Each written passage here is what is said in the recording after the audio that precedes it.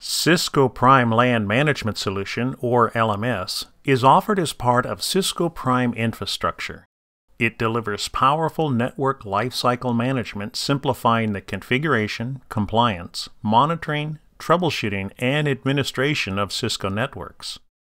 The following video will describe how to analyze the network with Cisco Prime LMS. This includes viewing the network inventory, generating PCERT, EOS, and EOL reports, finding the best practice deviations and discrepancies, and using the contract connection.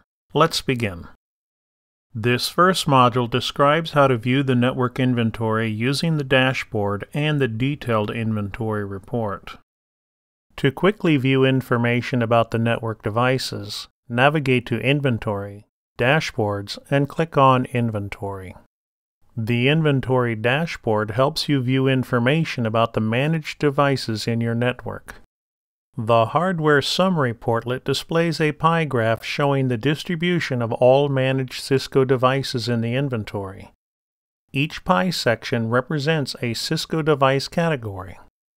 If you click on one of the slices in the pie, you will launch the hardware report providing more detailed information about the devices. The Software Summary portlet displays the software version information and count for selected device categories. If you click on one of the counts, the software report displays the devices running that version of the software. Click the printer icon in the upper right-hand corner to display a printer-friendly version of the report.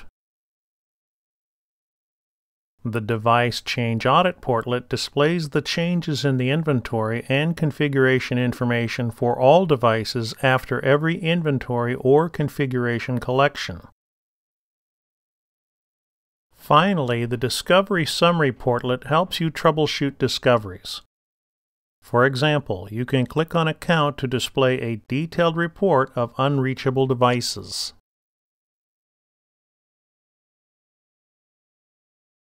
To generate a detailed inventory report, navigate to Reports, Inventory, and choose Detailed Device.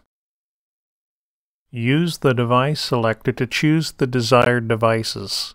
In this example, I'm choosing all devices. From the Scheduling dialog, choose a run type. You can schedule the report for the future, run it periodically, or generate the report immediately. For an immediate report, you don't need to complete the job info, just click Finish. The Detailed Device report displays comprehensive information about the chosen devices. You can select the device to be displayed on the screen. This module describes how to generate the Product Security Incident Response Team, End of Sale, and End of Life reports. Navigate to Admin, System, Cisco.com, and click on User Account Setup to configure the Cisco.com user account. This screen must be configured with a valid user account in order to download the latest PCERT, EOS, and EOL data from Cisco.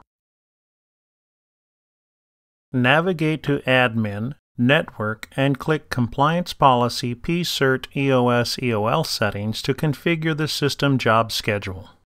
If you have not configured the Cisco.com account, a pop-up screen will appear so you can enter one. This job must complete successfully before you can run the reports.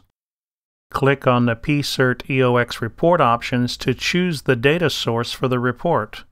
Note that there is a local option in case you have to manually download the data from Cisco.com for LMS servers that do not have access to the Internet. We are now ready to run the reports. Navigate to Reports, Fault and Events, and click PCERT Summary to generate the report. Complete the PCERT report options. In this example, I am choosing all of the devices from the device selector, and I'm using the default run type of Immediate. Don't forget you must supply a job description before you click Finish. Close the message window and click on the blue arrow refresh icon to determine if the report is done. Then click the View link to display the PCERT report.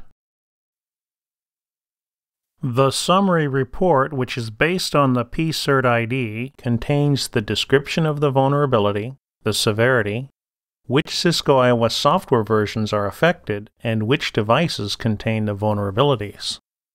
You can also click on the document ID to view the Cisco PCERT advisory document. To generate the EOS and EOL reports, navigate to Reports, Inventory, Hardware, and choose EOS/EOL Hardware. Once again, I am choosing all of the devices in the device selector and accepting the default run type of immediate. After entering a job description, click Finish. Close the message window and click the blue arrow refresh icon to see if the report is done. Then click View to display the report.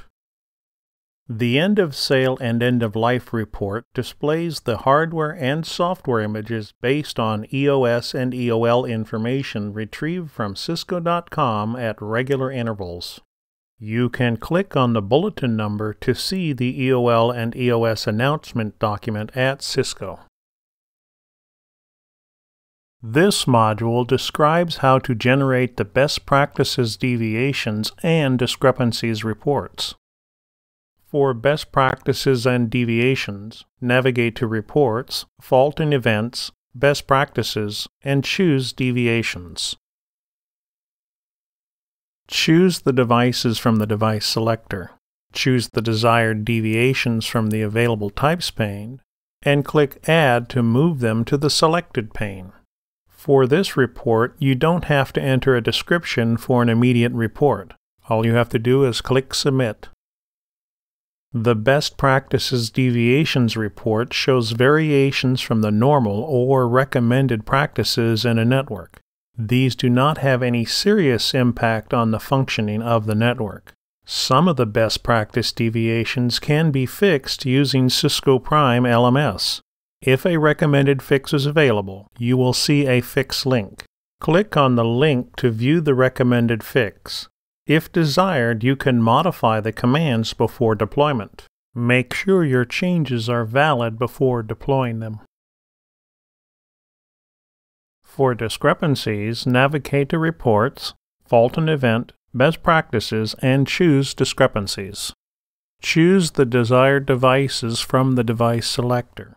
You can also choose from both medium and high severity discrepancies. Choose the desired discrepancies from the Available Types pane and click Add to move them to the Selected pane. When you are ready, click Submit. The Discrepancies report displays discrepancies in the network, enabling easy identification of configuration errors such as link speed mismatches or duplex mismatches. This module covers the Cisco contract connection, which lets you verify which of the Cisco iOS software devices are covered by a service contract. Navigate to Reports, Cisco.com, and click on Contract Connection. You must have a valid Cisco.com user account in order to use the contract connection. The credentials that you enter on this screen will be used for this session. Enter the Cisco.user account and password associated with the service contracts and click OK.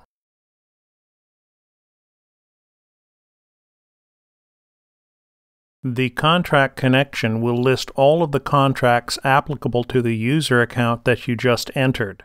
You can select devices in any of the contracts to get the details for the Cisco iOS software devices belonging to that particular contract in your network.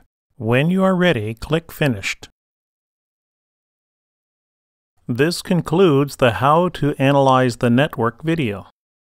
In this video, we covered viewing the network inventory, generating PCERT EOS and EOL reports, finding best practices, deviations, and discrepancies, and using the contract connection to verify service contracts.